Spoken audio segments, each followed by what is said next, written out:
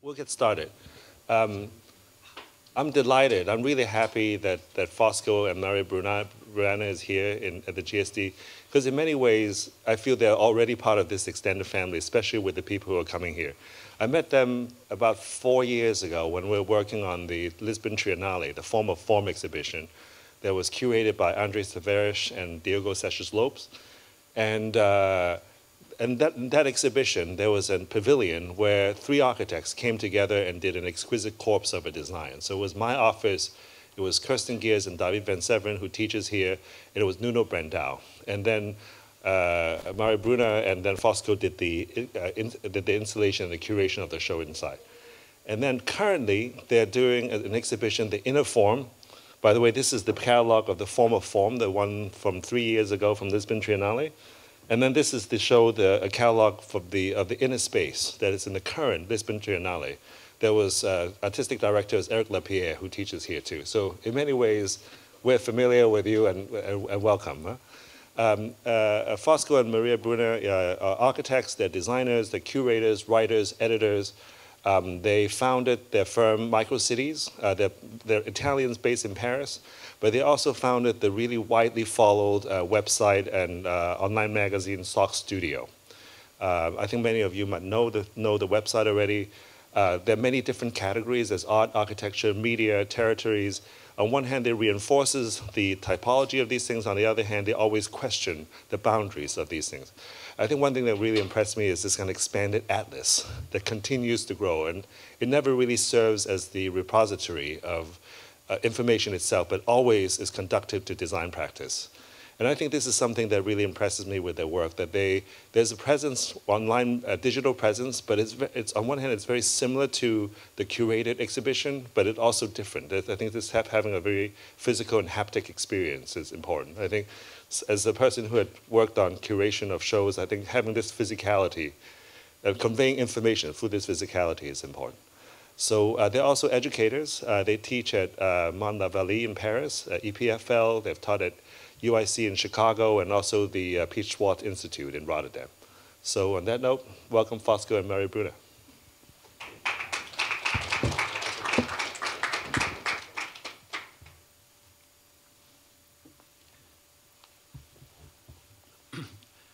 Thank you, Mark, for this really on-point introduction. Thank, of course, Harvard GSD for inviting us and you for attending this lecture. Exactly like Mark was explaining to you, we have a double kind of practice. One which is more research-oriented and which has made use of this online platform called Sock Studio. Parallelly, we run a architecture practice called Microcities. The presentation will be mostly about how these two natures of our work somehow are intertwined together and how they influence one another. And how, in the end, they also can influence our teaching activity and our curatorial activity as well. But before we we introduce this kind of peculiar work that we do, we'd like to start with one phrase, actually, with the thought of one of our most crucial inspirers, we can say, which is British science fiction author James Graham Ballard. Ballard quoted or misquoted, we're not sure about that, a Salvador Dali's phrase, which was mind is a state on landscape. In this phrase is condensed both the thought of Salvador Dali, which meant to express this double relationship between the interior states of minds and the possible expression of an exterior territory, and also the reversal movement of that, which was how the interior states of mind could be, in a way, shaped by the exterior territory. But Ballard introduced another layer, another level to this sentence, to this intuition. He introduced the role of mass media to that kind of formula. Mass media at the time, in 1967, when Ballard gave this interview, were mostly about television programs, radio, newspapers, introduced this idea that this mass media production was a territory in itself, a territory that was shaping ourselves and that we could shape ourselves inside out. But what about contemporary mass media? What about contemporary territories? We can say that the territory that we roam across, that we explore in each day of our lives, are kind of different to the ones that Valar was exploring at this time. These territories are the ones of blogs, of text, of YouTube videos, of images, all the cultural production that we come across every day of our lives. In a way, since 2006, when we founded SOX, we tried to explore these territories. We tried to be, to some extent, nurtured by them, to understand how they work, and also to apprehend from them how they can be considered as epistemological paradigms of thought, production, and organization. We can say that the internet presents two main paradigms that we can learn from. Of course, the internet today can be, in a way, associated to a sort of surrealism experience. Surrealism is the DNA of the internet, according to cultural theorist and artist Kenneth Goldsmith. We can, to a certain extent, say that the exquisite corpse that Mark was talking about is also, in a way, at the basis of the production of contemporary media landscape. The contemporary relation with information is an exquisite corpse in a way that echoes the cadavres keys produced during the avant-garde times by poets, artists as varied as André Breton, Max Ernst, etc. Exquisite corpses were produced also within the boundary of our discipline. As you may know, Rem Koolhaas with Zaha Zengelis produced a series of projects trying to work in this kind of a ludic way to produce a unicum work by the assembling of separated activities of each of the participants. But there's a main difference in between these kinds of productions, the avant-gardist ones and the later 1970s and 1980s ones, compared to the perspective of contemporary media production. The difference is that the poetic work today happens as the result of the collaborative enterprise, collaborative work, unconscious work of millions of strangers, working by cutting up and assembling texts and videos and text and working on the images from all kinds of regions of the world, all kinds of epochs of the world. And this work is governed by chance, is governed by a chaotic way of composing the actual material that is available.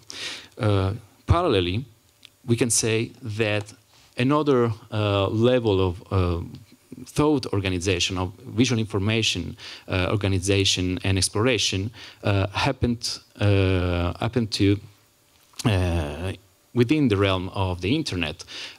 This one is the Atlas. Unfortunately, there's some font problems. It's not a problem. You know what we're talking about. The Atlas is today the evolution from the mythological figure of the primordial titan, called, of course, Atlas. After he lost the Titanomachia, the war against the new gods of ancient Greece, because he was forced to hold up the celestial spheres upon his shoulders. This figure, of course, became pretty soon the metaphor for a kind of tool of knowledge, the Atlas itself, which was a bidimensional plan that described at first the celestial spheres themselves. But it evolved also to describe all kinds of visual information. The atlas is not only a descriptors of visual information, but was pretty soon used as a tool, as a form of knowledge, a form of communication, through a collection of images that presented a multiplicity of things in a systematic way through elective affinities. We have to consider also the sophistication, the aesthetic sophistication that was attributed to the atlases during the 17th, 18th, 19th century after the scientific revolution. They associated this form of visual assembling of images to a kind of aesthetic pleasure and content description. But we have to tend to wait until the early 20th century to allow the atlas to be used as a tool for content production and through visual organization. Specifically, we have to wait for the work of Abi Warburg, German historian, and his very famous Mnemosyne Atlas, by which he was able to use the relatively new medium of photography to reproduce a series of works of art from all epochs, especially Renaissance, and to compose new meanings by association, by juxtaposition, and by the creation of new themes based upon what is permanent in the cultural history of the arts. So in a way, Abi Warburg reinvented the historiography of art. He wasn't interested so much in the chronological aspect of the discipline, but he was more interested in how images could be considered tools to produce new content. In this sense, the atlas became not only a bidimensional descriptor of a new historiography, but also a territory in itself, a territory in which we could roam across, in which he could move things around. He did something similar in his other masterwork, indirect masterwork, which was the production of his own library. Abi Warburg was known also for having inherited a huge amount of books that he always spent time reassembling, moving, shifting the position around of.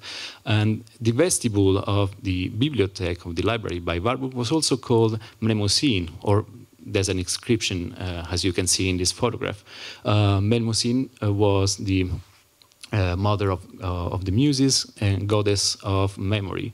So in a way, we can say that memory was already associated, the memorization technique was already associated by Abi Warburg to imagination. Imagination and memory have a real dependency one with the other.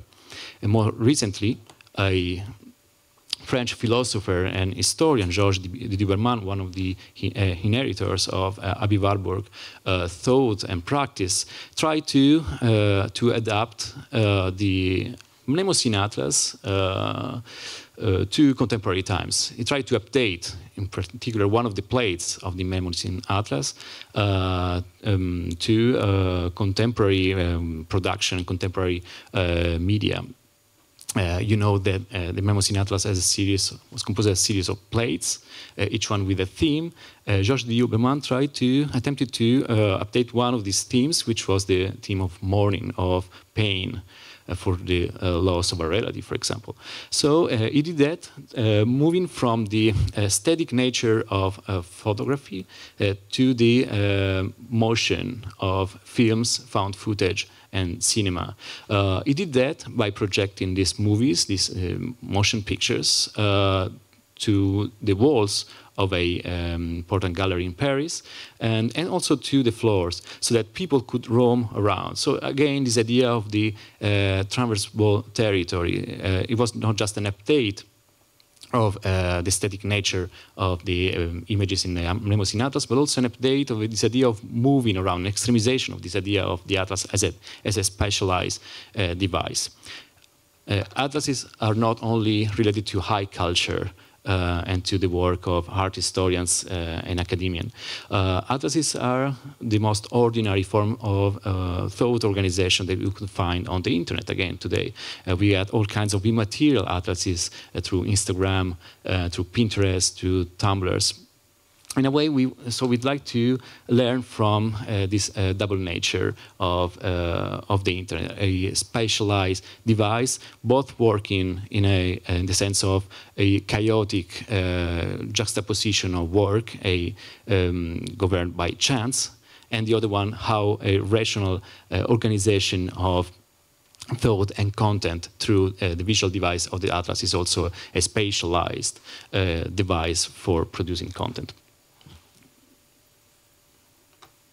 And so, starting from this observation of the territories of the internet, and specifically how they can produce some method of information organization, and especially these two poles, somehow this, the Fabrizi ski on one side and the Atlas on the other, we started to ask ourselves how they could have an influence on our own practice, how we could learn from them. And as Fosco was already saying, and also Mark in the introduction, our practice has a sort of double nature. So on one side we have this website, SOCS, and on the other one we have this architectural office, Microcities. And during time, their content started to merge. They started to entangle and to influence one another. So in a sense, we would develop some teams of research through the visual atlas to the website, which would influence the architectural practice. And on another, we would start work on some projects, some subjects would emerge, and we will treat them through the atlas itself. I will start by describing SOCS. I know some of you know it, but just to give an idea also on how we developed it. As I said, SOCS, it's a website. It's a visual atlas, but probably the description which we like the most is this one, which also we feel better describes what we are trying to do with this work. It's a non-linear journey through distant territories of human imagination. So again, the notion of territory, the idea that images could compose a territory through which we wander. And it's non-linear in the sense that there is not a chronological line of thoughts which goes through the website or a specific organization in teams, but you could move from one to another. And also the subject of imagination, which became for us more and more important, which is also the subject of the last exhibition we did at the Triennale. We started to ask what is imagination, how it's constructed, and what is the relationship in between images and imagination. So we go back to the kind of organization which are provided by the internet. This is the way the website is presented in its first page. So it's a magazine somehow, but the articles are very different one another. There is not a real thread. Like every time we choose one subject, it's very random. It's maybe something which we encountered. It's maybe an image we don't know much about and we want to understand better what it is. We give ourselves a lot of freedom, editorial freedom. And also we are two, and sometimes one writes, sometimes is the other. So we will move from very different themes and subject and also way of showing the content. In this sense, this part of the website learns from the Fabrizi scheme, learns from the exquisite corpse which is given by the internet, so takes advantage of this possibility. We work as the surrealist somehow, so choosing the subjects just because we encounter them. And we can move from one another and they can have no relationship in between them. But going through time, we opened up a second part of the website with the same content, but organized differently, and somehow learning from the other knowledge paradigm we talked before, which is present in the internet. So we made out of SOCS a visual atlas. So SOCS is made by us. We are architects. We are interested in the discipline in itself. But we are also interested in finding architectural categories into other disciplines. So to see how other disciplines use architectural knowledge somehow. And the different images which are collected in the atlas, they reveal somehow some underlying affinities and some specific relationships. And that's how the part of the atlas appears. It somehow learns also from the plates of Mnemosyne, and it's also an update of it somehow, which takes advantage of the contemporary technology, in the sense that you could enter a tag or a specific word, and this part of the visual atlas will rearrange itself following your research, and it will give you different options. What was very interesting for us is that we started to do this work with SOCS at first as a sort of personal archive. So we were putting inside our own subjects. And during time, we discovered that other people were using the atlas in a very different way. So they were not seeing in the atlas the same things which we were seeing. For example, some professor contacted us saying that he used our atlas to talk about the relationship in between architecture and surrealism. And we had never known that we were talking about this, but he had used it in this way. So we realized that the content and the plates somehow of this continuously rearranging atlas could be used, it could be worked to extract other kind of knowledge and other subjects. And so that it was somehow escaping ourselves, which we found very interesting. It helped us to construct new relationships. And so we opened a third section of the website, which we call the topics. And in this part of the topics, we say that we made a sort of reverse psychoanalysis of our own subjects. Like we didn't decide the topics at first, but some of them, they emerged. They were more important than others. They were recurring, and they were always there. And so we decided to make them explicit. And starting from these topics, we enter the relationship in between the topics and the subjects of our work. So for example, here we have a topic on dysfunctional plants. So plants which somehow reflect a society, but a society, of course, which is not, let's say, functional. And some other topics were more related to, for example, architectural representation. We have all a part on the meaning of axonometric projection. Or we were also interested in how photography can work to describe a long duration and not a single fragment. And we have other topics, even, for example, formoforms or inner space. They might be considered as topics extracted from the website. And if we move from the construction of the atlas and the subject which emerged through this independent research, so a research which also changes shapes during time. We can give you a few examples of how this works. For example, this is a project we made from some housing in Tampere, in Finland. It's a series of passive houses. So we were interested in the thickness, which is in between the inner layer of the house and an outer layer. And for thermal reason, what was the distance which we have to give in between the two. And while working on this, we decided to rearrange the whole house in relationship with the differences of temperature. So in the outer part, in this inner skin, which is in between outside and inside, we put those functions, let's say, which those spaces where we would spend less time, and inside those where we would stay more time. So we rearranged the whole structure of the houses related to this question of thermal. And one of the topics in SOCS at the same time became walls as rooms. So at the same time, we were discovering and studying all the projects where where a wall was so extended that it could be inhabited in itself. So it was a sort of going through the project to the atlas and back. And same happened, for example, with this project, which is for a competition for a square in Manama, in Bahrain, where at the same time we were working on SOCS on the topic of fields. So how does it work in isotropic space, which can move in all the different dimensions, which kind of rhythm, which kind of relationship with the boundaries or not. So a very, let's say, direct connection in between the two. But during time, we also made some other, let's say, experiments. This happened really for a chance, and it's very literal and very naive somehow, but somebody asked to participate to a collateral event in Venice and to have socks there. So we say, how do we present a digital atlas?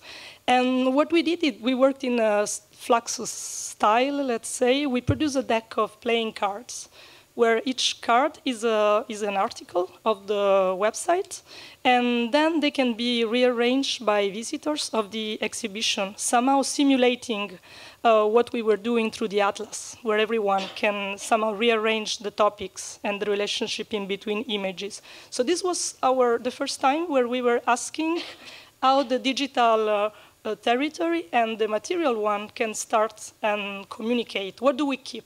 What do we lose? What do we put in between the two? There were other examples. For example, for the Orléans Biennale in 2017, we produced this installation, which we call Critical Landscape, where we extracted some of the subjects of the themes, which were more disciplinary, let's say, from the website, and we translated in a sort of city or landscape or territory, which would synthesize all these different subjects. It's about the grid, it's about some kind of structure, about the rooms, about a room in a room. So all these subjects, they were somehow materialized by these small objects or models. But then we had to move on to really make this territory, this digital territory, experienceable a little bit, as already Mark was saying. So we were invited by Diogo Seixas Lopez and Andre Tavares to curate the contents of one of the exhibitions of the previous Lisbon Architecture Triennale, which was called the Form of Form. And there was a series of pavilions made by 3 architectural offices, so Johnston Mark Lee, David Van Severen and Kersten Gers from office from Belgium, and Nuno Brandão Costa, and they played this kind of game, also this exquisite corpse. Each of them chose 3 fragments, 3 spaces from the other practice, plus 1 of their own, and these spaces were made in scale 1:1, but only in plasterboard, so not with the specific materials, but the form itself was preserved. So it was an exercise also on questioning authorship in a sense, but also reflecting on what stays of the form itself. And we were asked to start from socks, from our atlas, to put the contents into this pavilion, to relate with these forms. So what we did is that we tried to extract a few subjects from socks, and we tried to identify in different time periods and regions of the world some analogies and affinities in the creation of the built environment, made it possible to highlight what remains constant and what changed specifically for each part. In the first phase of the exhibition, it was supposed to be in the inside of the mat. And this was the very first scheme with which we came. We tried to visualize somehow the different themes which were in our in socks, and imagine how they could be related one another. So how they could become clusters connected one another. And in a second time, this was the plan of the exquisite corpse by the 3 architects, so we related mostly to this one. What was very important for us is, so when we ask what do we keep from the digital, what do we lose, what do we gain, one thing which we wanted absolutely to keep is this possibility of entering the atlas from many different points. When you get into socks, you can come in from, let's say, the first page, the home page, yeah. But also, most of the people would come in from a specific post, from a link, from somewhere in the internet. And we wanted that in this exhibition there was the same possibility, to get in from not a specific point, but many different, and then to go through it following just the connection from one point to the other. And so this pavilion actually made this possible. You could enter in any place and then just construct your own visit through the images and through the spaces. And also, how did we work with the content in itself? I will just give you one example. We work with formal and conceptual affinities, making it possible to move from one image to another, following this kind of affinities. So we could have, for example, the plan of Cataluyuk, one of the first, let's say, cities somehow in the world, which is made by cells, which were always more or less the same dimension. You have no doors, but you will enter from the roof, so everything is connected with the other. We could have, for example, the agricultural city by Kishokurokawa, where there is this structure which is superposed to an agricultural field and which has also this variation. And for example, we had a series of constructed sculpture taken from the incomplete open cubes by Solowit, which will show this possibility of making a cube starting from the different sides. And of course, these three works at first have not very much in common, but then if you think about variation and repetition, you could find, for example, a lot of affinities, and this is what stays in the form. Another, let's say, inspiration for our work, which was very important, is the work by Lucy Lippard, so the curator and art theorist, which made this series of exhibition in the 70s in the US, and she said that this exhibition could fit in a suitcase, in the sense that the objects didn't have a big value in themselves, material values. They were copies, they were drawings, and they could just be sent everywhere. So we worked with the same spirit somehow. And so we produced an exhibition inside this very complex space by the three architects. We decided to make something which was very linear, which helped orienting inside the space. So we made an horizon of images, all of the same size. And then some of the, let's say the sum of these images, they would become material. They would become objects, models, and sculptures in the middle. So here's just a few images for how it works. And of course, you have many doors and windows which connect one space with another, so you can choose your own path somehow through the images and the space. And another layer is that the works which are presented in the space, they respond to the different spaces. They are in relationship, in formal relationship with the specific space.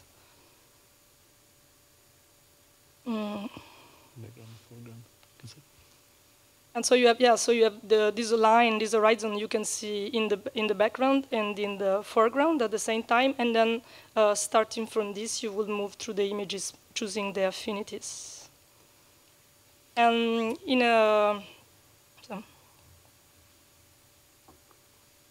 after this first experience, we were called again for the Lisbon Architecture Triennale, this time as a curator in a group with, as chief curator, Eric Lapierre. For the Lisbon Architecture Triennale, which is now ongoing, it's called the Poetics of Reason. So it asked what are the different ways that reason guides architecture, and how it helps to communicate also the discipline itself. And in our case, we produced an exhibition called Inner Space about the construction of imagination. So how does imagination respond to reason? How does it relate with reason also? And in order for this exhibition, we worked as content curators, but also we produced the exhibition design, and we produced this a book, so which is about it's not a catalog, it's about the subjects of the exhibition in itself. It expands on the subjects. So it's sort of, we move through different media. And to produce this exhibition, we went back to Ballard. So what we were talking in the very beginning, it revealed for us again of something which was capable of guiding our thoughts. And what Ballard was saying in his interviews is that he feels that the surrealists created some external landscapes which have a correspondence with their own minds.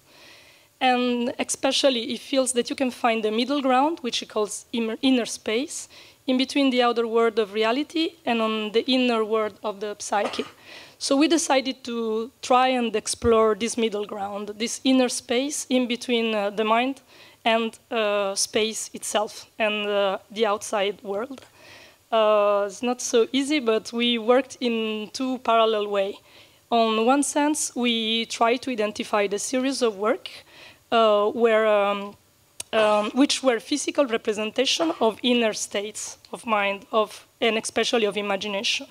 And on the other side, to look for spaces in realities, projects, and also just some and works in general, which could work as an extension of inner processes, of psychological processes, and specifically with a specific emphasis always on imagination. So that's, we see inner spaces as a starting point of a research, back to what we are doing through SOCs and Microcities. To explain what inner space is, we have to just give a few explanation, especially on what we mean with imagination. We looked a lot, we tried to understand what is imagination from a point of view of cognitive science. And this felt as a very synthetic but also explicit definition, so by Mark Johnson, cognitive scientist, where he says that imagination is our capacity to organize mental representation, precept, image, schemata, into meaningful unities. And it includes our ability to generate new order. So in the same time, it says that imagination is the capacity of organizing images, so it made sense also to our work with the image and the way of putting it together, of organizing it. And at the same time, it says that it's not an individual, let's say, point of view, it's not fantasy, it's not creativity, it's a very structured human capacity, human ability of putting together things which are first taken through perception, then stored through memory, and then organized through the imagination itself. And another point which was very important for us was that there is nowadays a meeting point in between what the surrealists were saying. So they were showing that there is this middle ground in between imagination and reality, where imagination can be shown as reality. And nowadays, brain physiologists demonstrated that the images of the mind and those of the reality, they are stored in the same part of the brain, and and they become as real. So spending time dealing with imagination has the same impact on the way we relate to things than being into reality. So it is as much important as reality. And I will give you a short, let's say, tour through some of the sections of the exhibition, which are also some of the sections of the book, which all of them relate also to the work of SOCs and Microcities. So our first point, our first entrance, let's say, to the exhibition was this idea that imagination is not just something which is in the mind, but it's something which can be experienced, become a sort of territory, crossed and inhabited. So we opened with a series of maps in the exhibition, which are maps of interior process, of inner processes. These are two examples. For example, a map of days by Grayson Paris is it looks like the depiction of a city, but it's actually a depiction of the artist himself, his way of thinking, his process. And for example, the map of Tender by François Chavot is a description of a journey through a lover's art, in a sense, with a lack of indifference or the conquering. So the territory as a metaphor works specifically in these works. This is to have a better idea of the map of days, which works also a bit very literally, but also very clearly explains this concept. Like, yes, every building is a part of the brain, let's say, of the experience, the interior experience of the artist. And then we moved through architecture, and to discover that this metaphor of constructing a territory out of imagination has been widely used in the case of, also in very specific and very well-known works. In the case of the City of the Captive Blob, of course, the structure of Manhattan with its blocks serves as a way to organizing the images which are in the mind of the architects, and also really as a device to structure, so the imagination. And in the case of La Città Analoga by Aldo Rossi, also the different territorial structure which are included are taken from the north of Italy or Switzerland, so parts of his own memory and experience, and connected to his own imagination in the sense of the images get in his mind, but his own projects too. And we also showed, I don't know if you can see. Yeah. For example, here are some details. This work of Lina Bobardi, where she drawn a territory of Sicily, and she puts together a series of images which she had in her mind, and she wanted the project to absorb. So it's a method used by the surrealists, but somehow produced by architects too. And then we moved to. In our research on what imagination is, we identified two main also movements, one which is collective and one which is individual. And in the collective one, we refer to the work of a French philosopher and anthropologist who's called Gilbert Durand, who works about the anthropological structures of imagination to identify a series of archetypes which are present in many cultures. And which are a way of reading realities which is somehow common to different cultures. Also what we wanted to do in this movement from the digital to the material or from the mind to the outside, let's say, is to have a series of figures and a series of form of projects which could embody each of the moments of this exhibition. So we had the map in the first part and we had the cabinet in this part. So on one side, we focused on two main archetypes, the enclosure and the tourist bubble. And on the other side, we showed a series of projects which could refer from one and the other, taken from different epochs of history and different parts of the world. And in the same section, we designed and we construct a cabinet, which is a very high structure for an interior exhibition of 11 meters, where we referred in the lower part to the studiolo, so this kind of structure which were used by scholars during Renaissance, where you would have a place to concentrate, but also all the objects referring to your own research.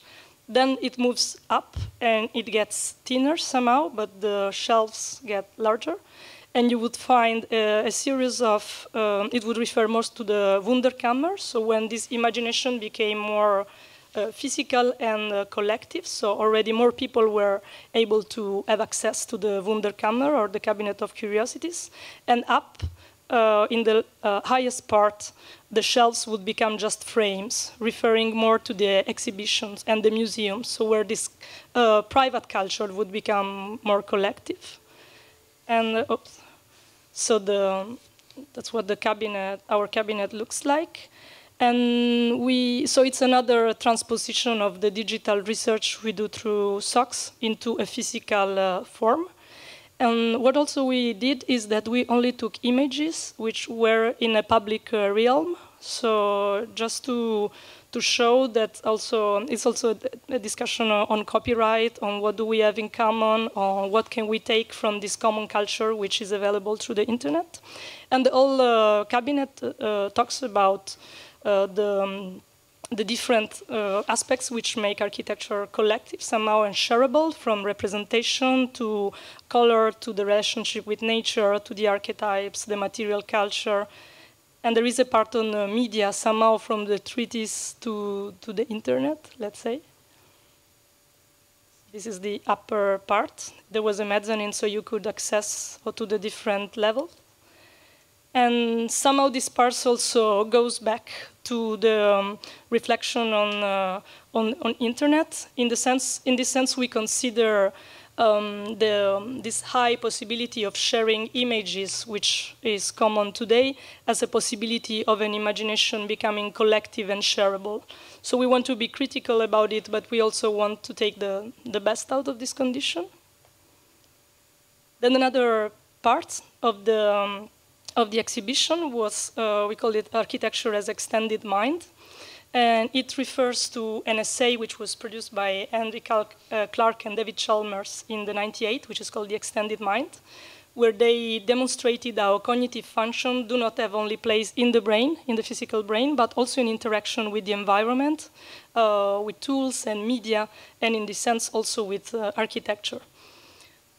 So we represented a series of specific architecture and places which could be considered as extension of the inhabitant mind, and especially some processes like memorization or imagination or focus.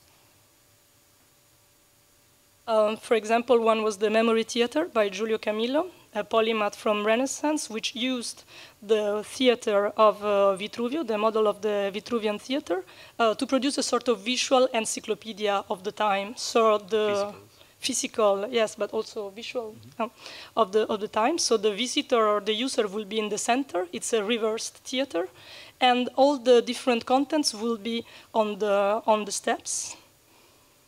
So this is a representation of how the theater would work. We worked with, to produce this series of models with students from the Maillard in Rotterdam. We did a studio on the materialization of mental processes.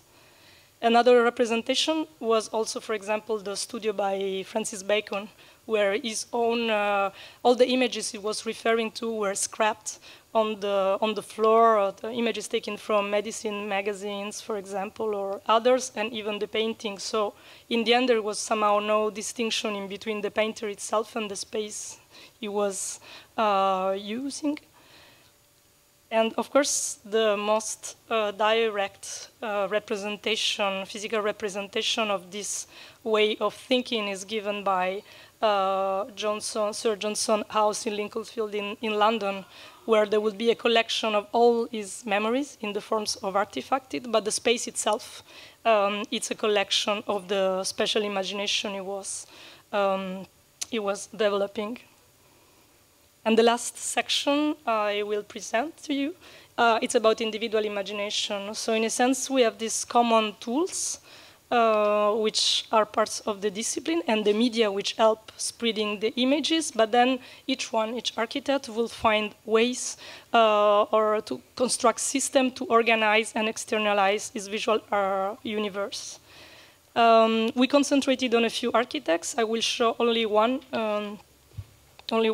kind. We worked with the archive of Aldo van Eyck, not his own archive of projects, but his archive of images. He was collecting images, he was cutting images from magazines, and here you have just some images of the actual binders of the archive, where you can see images from modern art as well as his own pictures or images for Brancusi or Italian towns.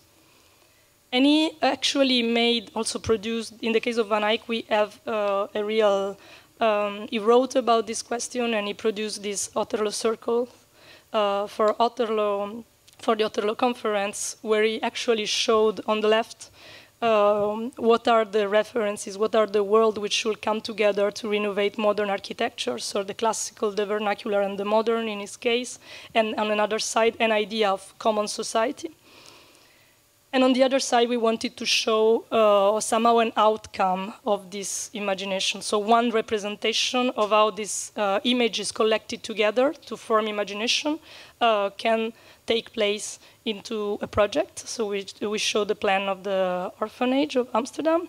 But we asked ourselves, how can you show this relationship? How do you show the relationship in between imagination and production? And in this case, Warburg came again helping us, because he made, of course, in his library, he had this form. It was a sort of arena, but he also produced this neologism and concept of Denkraum, of space for the thought, space for thinking, which we used as a metaphor to produce a small special device, a small room, which we call the Denkraum, which was a round room, with 3 windows and 1 small door and entrance, and a space to store and to have some objects inside. And this Denkraum, which you can see here, would come in relationship with the different images of the materialization of the mental processes, the different models, which are on the left. And, oops. So that's how it worked. you could come inside, and it will work also a sort of optical device, selecting a part of the images which were outside. So from inside, you would have on the, let's say on this desk, some images of the imagination of one architect. This is a case of on Sullivan. And on the outside, the window will select the sort of projection of the imagination, which is the project. And here are also some, on the left for Aldo Van Eyck and on the right for Lina Bobardi. So her territory of mind put in relationship with one of her projects. And then when you would look back through the windows to the door, just in the end of it, you would find it's very small, so I don't know if you can see. Some students also produce a model of a work which became a sort of symbol for our research, which is the studiolo of San Jerome, as described by Antonello da Messina. And the studiolo in itself, it's an extension of Antonello da Messina's brain, with the images of his own research, of his own values, but at the same time is an actual space.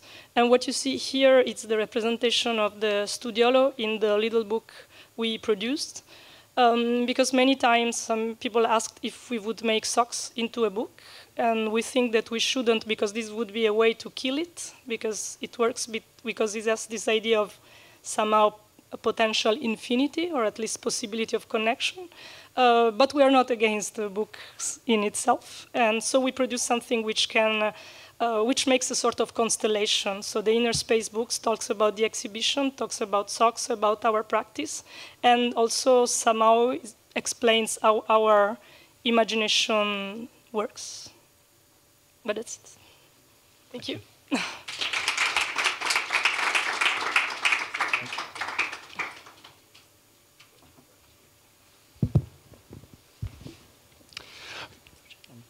You spoke, I think, in a very clear way about the nonlinearity of research and of imagination and the creative process, and somehow the Atlas is a great device to kind of manifest that.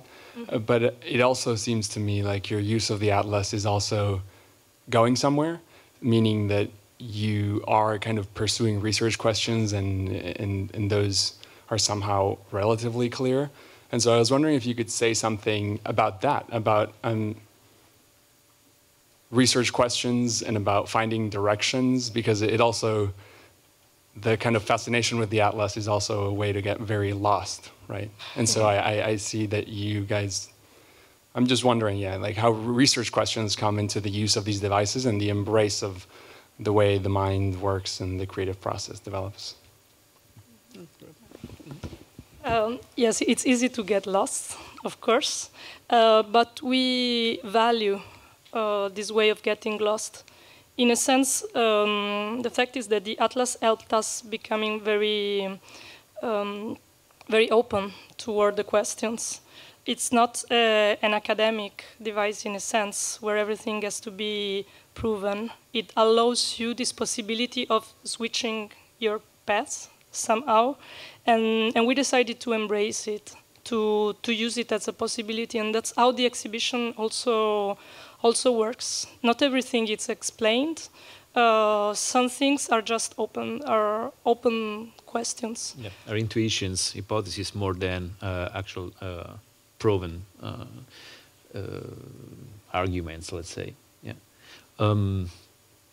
But maybe it's important to recall the actual process of designing the website that took years. Actually, the website was founded in 2006, and first was this collection of posts, as we said, and then after about 1,000 of articles were written. So after we had this kind of critical mass, we felt maybe the need to structure it in a different way and to produce paths across this landscape. So in a way, of course, we don't produce paths which are more than introductions, let's say, to specific topics, but each one of these introductions are a valuable, starting point for everybody, also for the audience, to produce more, let's say, thorough explorations of each one of these. So in a way, we also like to refer to one of our teachers in the school, one important historian that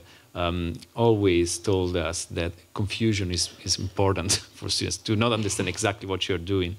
Of course, at the time we thought it was nonsense in a way because we were facing, the exam for this professor. But in a way, after maybe a decade, we understood how confusion and chaos and chance in a way produce knowledge by trying your way out of this situation in a way. To say they're both educated in Rome, just a background.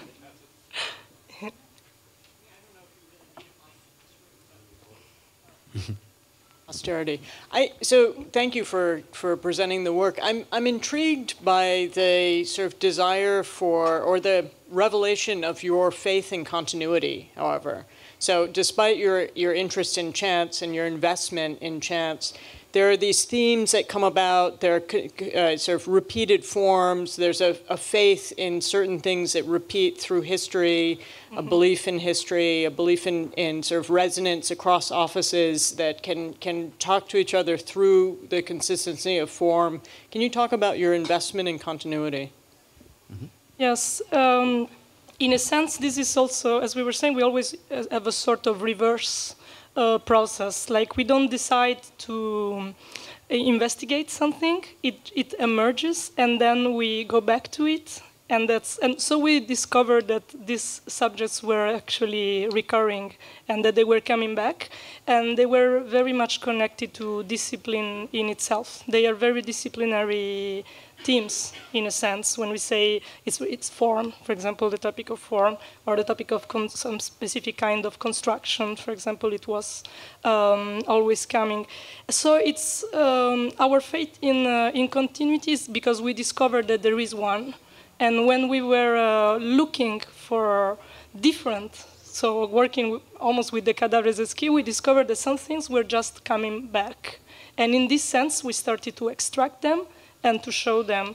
And we believe, also we believe, as we were saying also in the end, in this collective sense of the discipline. And we believe that this continuity allow this collective sense, allow our discussions. They are not just individual forms, they are not individual research, but they communicate each other, and they go back to the roots somehow of the discipline in itself. So we embraced it also because we have a sort of, we felt very relieved by it in a moment where maybe we were following architectural office emerging with a huge concentration of becoming original or showing something which was completely disruptive.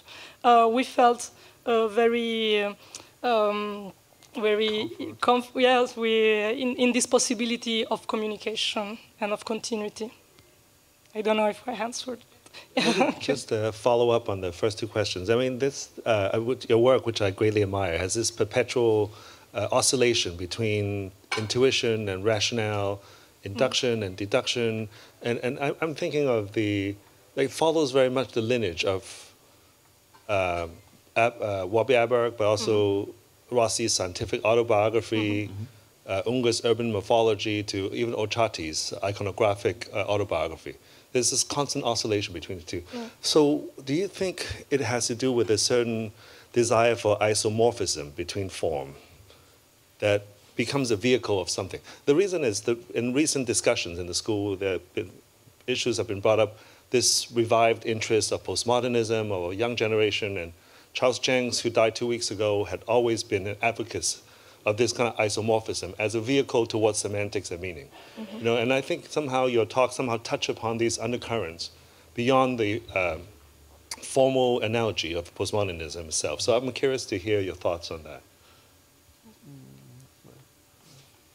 It's interesting because you quoted a few architects which are all in the exhibition. There is Olcati, yes, but also some works by Ungers, and it's exactly on this. So what we show is the somehow behind the curtain process, and how after it's rationalized through different methods. And in a sense, we are very, can we say, aware of this sort of revival of new postmodernism, where we think that images are taken and just recombined together without sometimes a deep logic structure in form. But we believe that through our research in imagination, this can be reversed. So all these architects we quote and you quote, they have a multiplicity of sources, a multiplicity of images, but they were always capable of synthesizing. They were always capable of using form, in a sense, also to put all of this together, to make it work together. So not keeping just this fascination with fragment, but always going back to rationalizing this process, making it meaningful.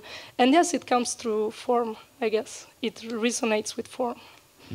I would add something to this. On a parallel level, we try to inquire on the social also aspect of this work by this set of architects you were citing, especially the newest one, Olcati, also Office from Belgium.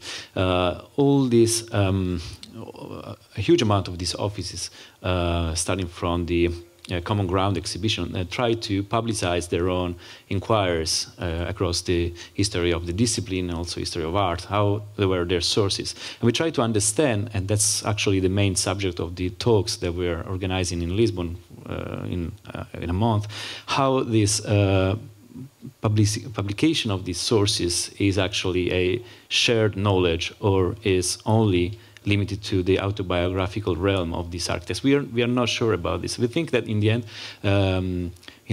we cannot say that these ventures from contemporary architects is something shareable to a collective level. I think it stays on a more private realm. But this is an open question, and we're not sure about this. I don't know if you want to. We asked that to Jacques Lucan actually to introduce this problematic, and to Giovanna Borrasi from the CCA, to understand how the work of our contemporary archives and contemporary historians is able to provide, some kind of linearity in between the production of these architects today and their and the possibilities of this work of these collections, these musées imaginaires they produce, to be something which is actually related to a collective realm more than a private venture.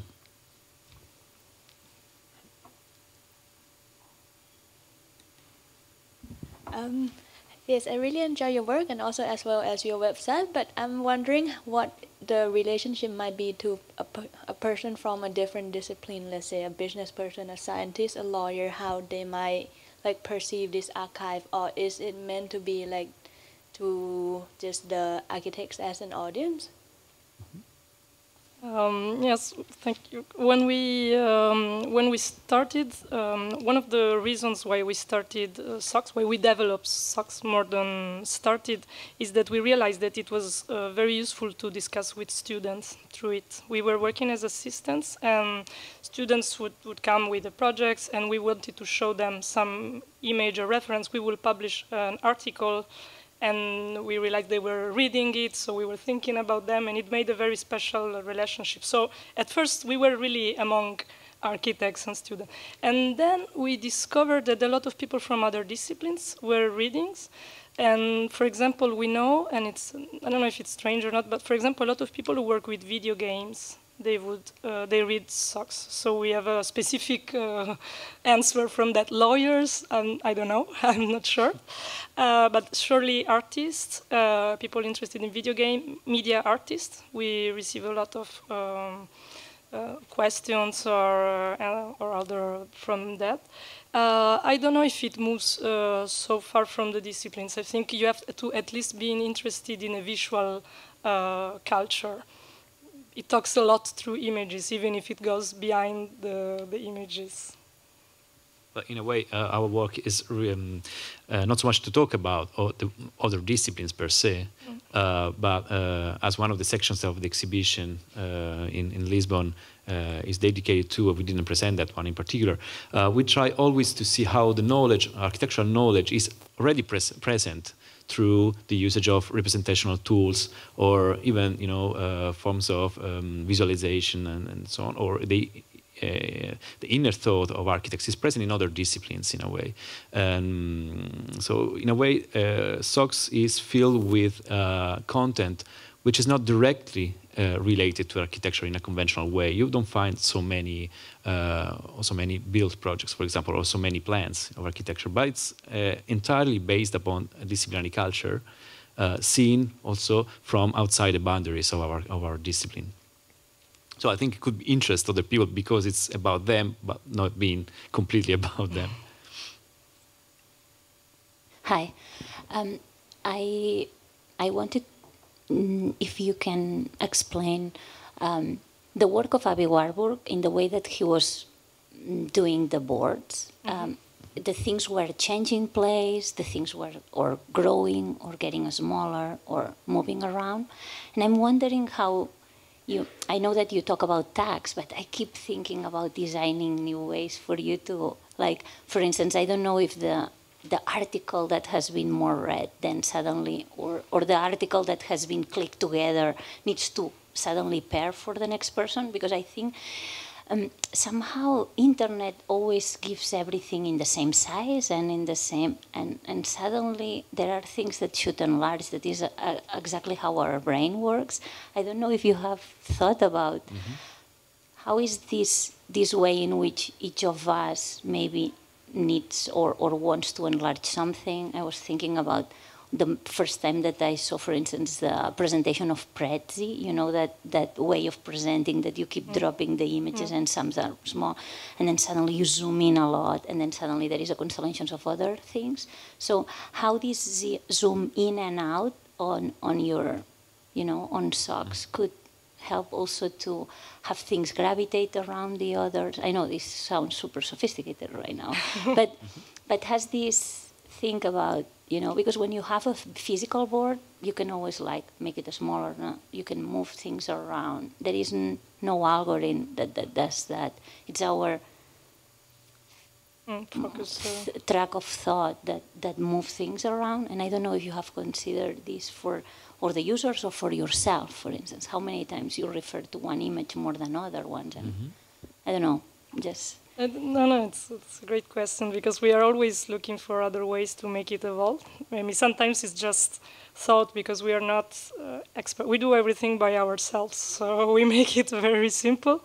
But we would love to have other ways to have. We really like this idea of having the same content, which is organized in different ways, and this could be a great idea of doing it. So making also the presence of the readers being into it, but we have never done for the moment. For what we tried to do, it's when we, in the first exhibition in Form of Form, everything was on the same line, let's say, because and size, yes, because also it was a way of relating to this space which was so much changing. In the exhibition that we did in Inner Space, things were changing, place and materiality and space. So I guess this was more a way of responding to this kind of way of differentiating the content. But it's some of the things which we didn't do through the website. It's just because we never found the time or the techniques. But we could be open to it. Yeah. Yeah, I agree with that.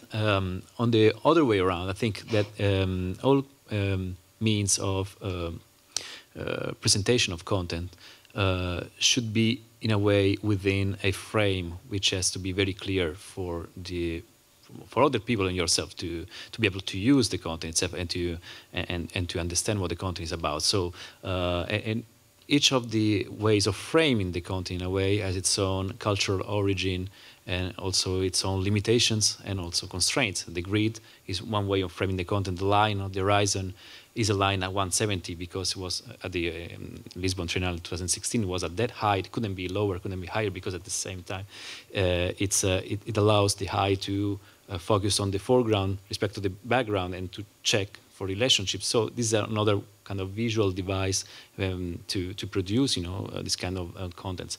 So I think that on one hand, internet would be maybe richer to allow all this kind of juxtaposition, changing of scales and so on, but still it depends on the content itself, how you want to use it in a way. It cannot be completely free because the technology allows you to do that in a way.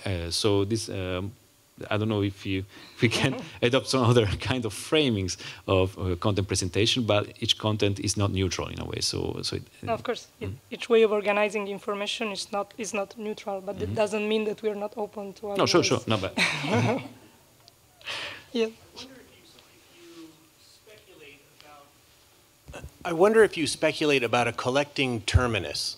In other words, at some point, is there a point at which you can say, we're done collecting? Or at some point, does it become normal? Or at some point, have you collected so much that you're buried under it and you're just muffled by what you've collected, or whatever it might be? Or perhaps there is no terminus.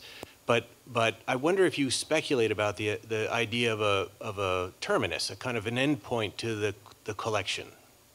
Recently, like 1 year ago, more or less, we went back to many of the content we had, and we took out, I don't know how many articles. Yes, around 500 of contents. So we worked with that. We didn't stop somehow, but we go back to the content and decide that something cannot be inside. On adding content, I really hope that we will keep doing it when we can, in a sense, because for us it's really a resource, and we give a lot of importance also to this aspect of curiosity sometimes. So just put something because we're curious and we want to understand it. We keep this possibility open, and if we decide that it's done, it means that we stopped being curious about things. So it's a pity. I don't know. Maybe I can. Sorry. Can I just a couple of lines? But there's also another paradoxical movement, I think, in this website is that on one hand, we started doing that because we felt the need to give us constraints in what we were experiencing. So it was actually the other way around. We wanted to limit the number of things that could be important to explore to a certain extent, and also to give also more introspection to these kind of things. Of course, we presented a series of let's say visual atlases like the many Tumblrs and Pinterest. At the time that we started, that was starting also this kind of accumulation of images. We felt the need to give more structure to that for ourselves. We were overwhelmed by the quantity of these images. So we tried to give us constraints. And this constraint, we wanted to keep it and go on with this evaluation of what we have, how we keep working on that, and how we can continue doing that. At the same time, I think I said it's paradoxical because the other movement would be to keep a project going on the internet. As much as the internet is endless, is evolving, changing all the time since its beginning, it's very, very difficult to find a project on the internet which is more than, say, 5 years old. It's very difficult. There are not many, apart from newspapers, for example, who are also kind of in a crisis. So I think it's important to us to to produce a project which is a decade long, which can be 2 decades long. I don't know if it's. I think it has its own importance to provide something which is permanent on the internet, which is the realm of impermanence of evolution all the time. A quick follow-up. I'm thinking of the way in which speed during the early 20th century was a kind of obsession for people, trains, planes, cars. And the way in which speed became normalized at a certain point. We stopped really paying attention to that as a problem or as a subject, say, within 30, 40, 50 years. Maybe not entirely. I'm making a kind of simple argument. I wonder if you see our interest, which is quite heated right now in images, whether or not you see it simply becoming normal.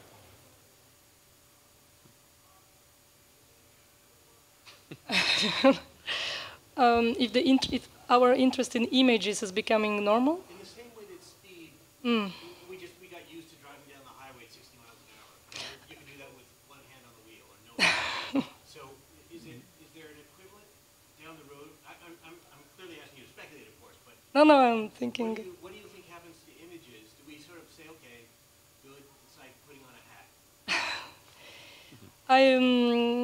It might be at the moment, we've been doing this since 2006, so it's already for the internet, as Fosco was saying sometimes. Recently, for example, I started to work in second years with students, and we work on bachelor. We work with on visual culture, and we start from the image itself. And everybody's saying to the students, like, you work too much with images, you have too many images, and you always use this. And then you discover that the student is not at all educated about images. When you ask to find iconography on a specific subject, he comes with nothing, he has nothing. So I guess that for the moment, from what I see, maybe it's a specific audience or something, the work we are doing still makes sense. Like there's a lot of images maybe accumulated, but there's not so much about being critical on images, on selecting, on deciding, and this is the work we do. It's not just we present images, we could have done a Tumblr or just a Pinterest. We try to look what's behind one image, what it is, where does it come from.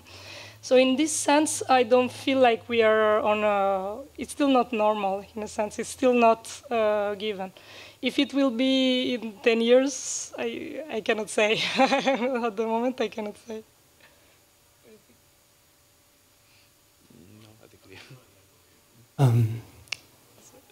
Thank you. It's a wonderful presentation. I have a question regarding the conclusion of the small topics or research that you make.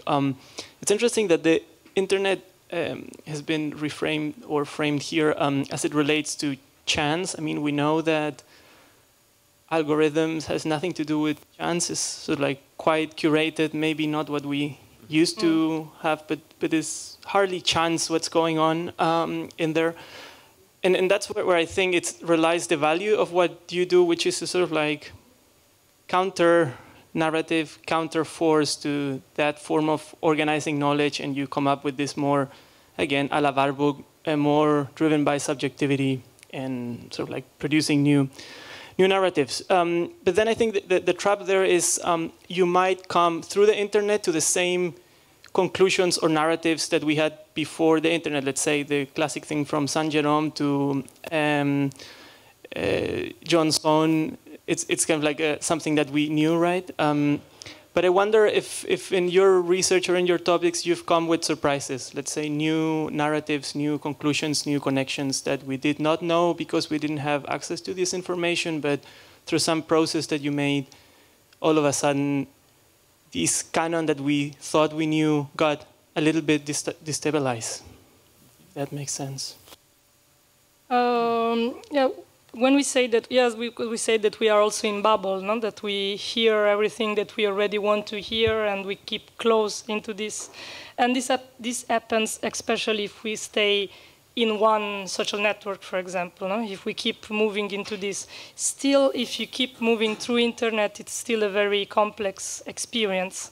Maybe you have to be conscious about it, like taking it as an actual, also aesthetic experience in this sense. So, of course, what we talk about, it's a more, is a larger experience of the internet itself, but still you would move from one video to one text to one, each one of us, if you think about the journey you do every day to the internet, you've been through in many different places. And this is still like that, even if it's somehow controlled by algorithms or whatever. And of course we refer to Warburg, we refer to Saint Jerome, and these are known examples. But this is again about this question of permanence. So we are interested in saying, okay, we talk about internet, there is a lot of fascination for the digital as something which can create something new or original or giving new forms, but what we are always interested in is again permanence. So internet is also a way of organizing information which relates to things which have been done before. So as we were answering about this question of form, we are more interested in permanence than in disruptions somehow. So that's why also the examples we do are very specific. Then the theater of memory, for example, is very known, but is not that known at the same time. You knew already? Del Minio? You knew it? But for example, for an architectural students, when we presented it, it was completely unknown. And especially if you move specifically to the way it's constructed. But also, we have a part on the Palace of Memory. It is something which has been very much studied for everything that is information and organization. It's not that studied sometimes from the point of view of architecture, for example, and form, and what form it takes. And Del Minio is one of the few who really cares about form also, because it gives a specific form to this organization of memory, for example.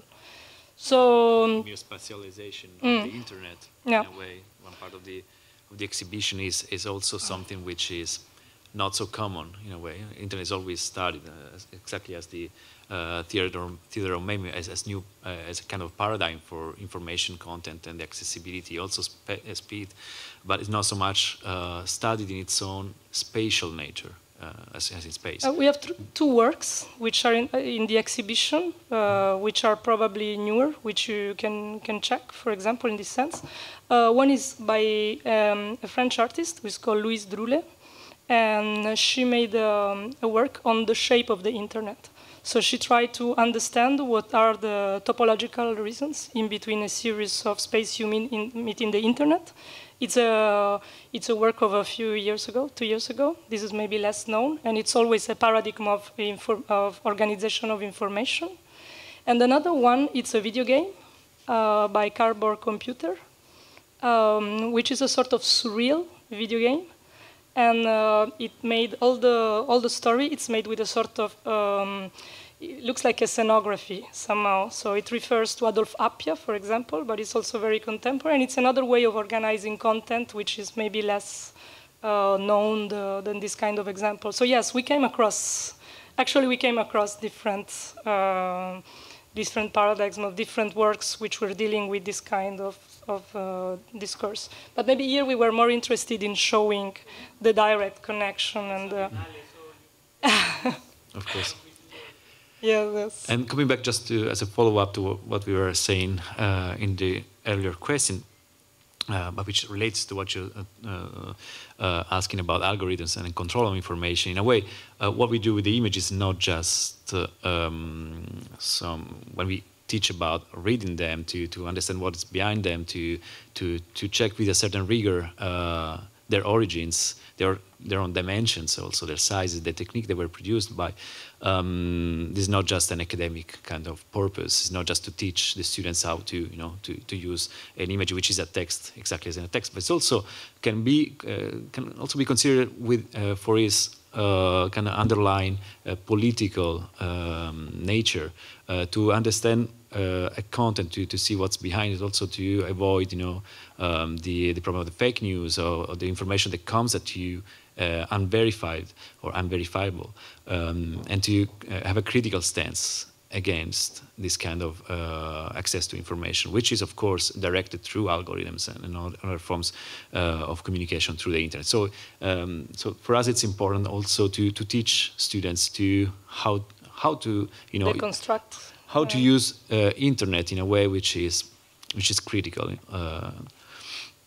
one last question. Sure. Hi. First, I want to mention that I actually graduated from Machiavelli, so hi. Okay.